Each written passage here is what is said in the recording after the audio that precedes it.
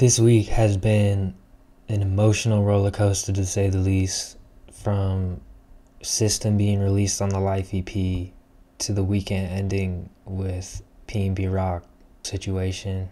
Please go tell your family you love them, give them a hug. You never know when it's the last time you'll ever see them. I want to thank Yeat and Nextel for giving me the opportunity to be a part of the Life EP, and I'm forever grateful. I'm gonna play through the beat one time and then I'm gonna get into how I structured it.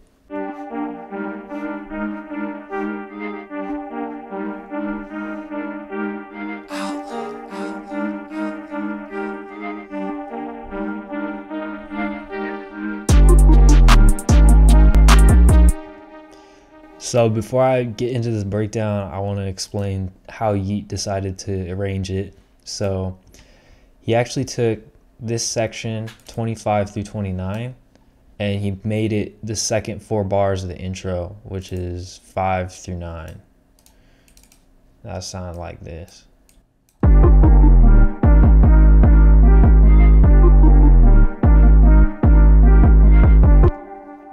Now, unfortunately, that kind of cut my tag out, but it's not the end of the world because I sent him the version with this whisper tag on it, which I never use. Outlet.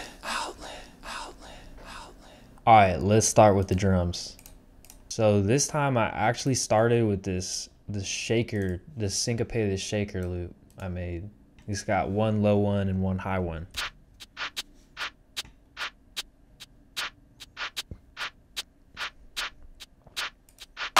Then the clap, of course, had to bring that in. Hi-hats. And then finally the 808. And I had to make this knock, bruh, if I'm gonna send it to Yeat.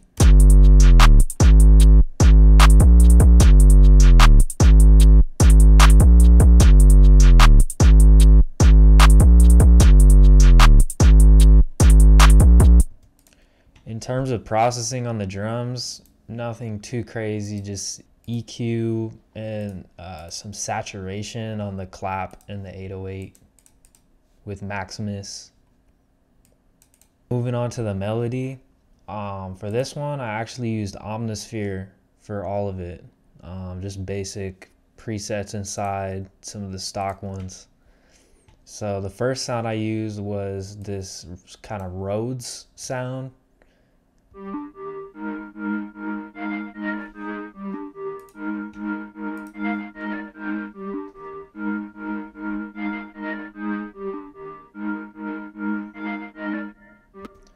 So for this one, I ended up adding gross beat and doing a side chain or LFO kind of pattern to make it wobbly.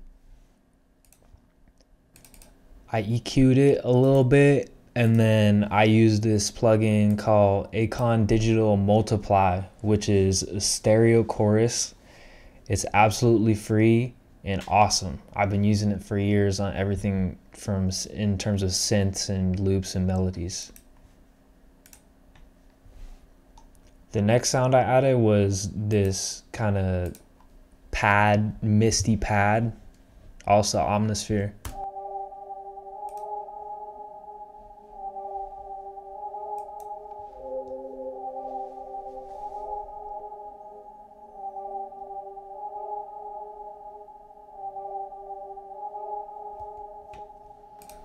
For this one, literally just EQ. The rest is in the sound.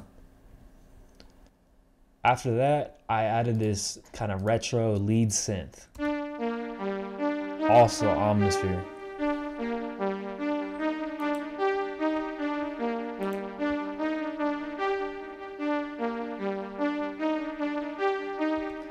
For this one, I did EQ, of course.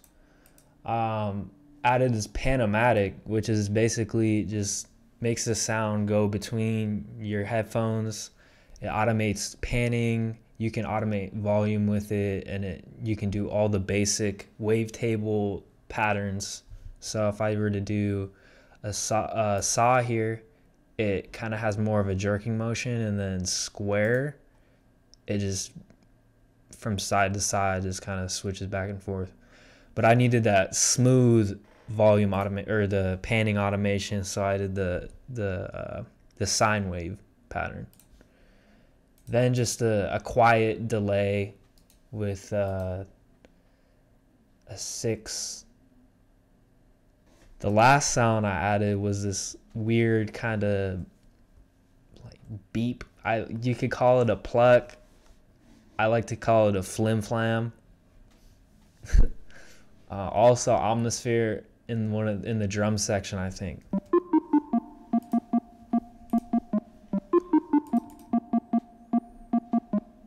Just EQ on this one too.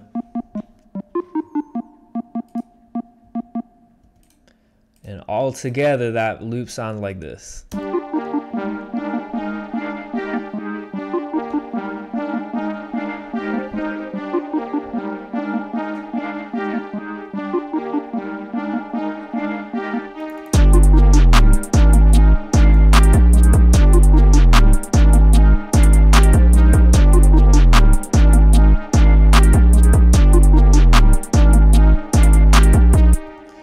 And that's the beat right there. Yeat just used this 8 bars right here, which is cool.